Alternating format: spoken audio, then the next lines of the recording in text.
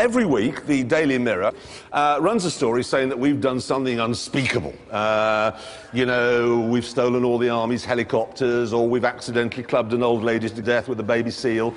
This week, OK, the story they chose to run with was this.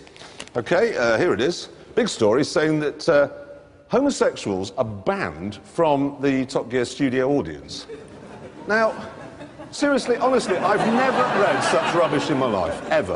Now, it is true that we have an even split of men and women in the audience. Otherwise, it's a little bit like the early days when we only got the Subaru Owners Club, and that's a bit grisly.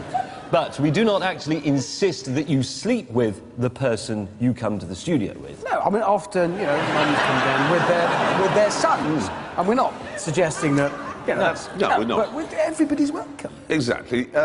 The truth is, we welcome homosexual couples here. We do.